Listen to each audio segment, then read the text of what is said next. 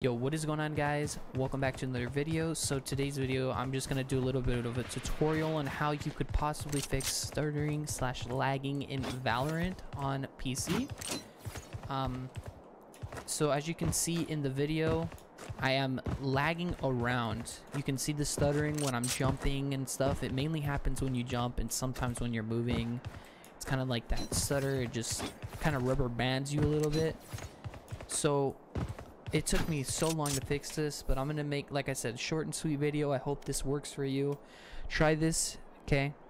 Go into your settings in general in Valorant, and down here you'll see network buffering helps with poor networking conditions, including packet loss and ping spikes. This option will buffer incoming additional data to smooth out the 3P player movement and reduce outgoing data to reduce the load on your bandwidth. This allows for smoother movement and reduced network load at a cost of potential sub-second delays on movement and input.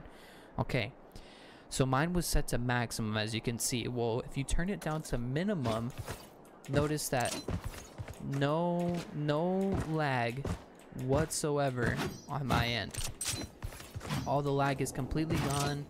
As you can see, we got no input lag, we got no stuttering lag. This took me so long to figure out. I hope it works for you. Comment down below if it does. If it doesn't, let me know as well. Maybe I can try to help you troubleshoot. You can let me know what's going on. But yeah, guys, I hope this works for you as it works for me. And yeah, thank you guys for watching and have a great day.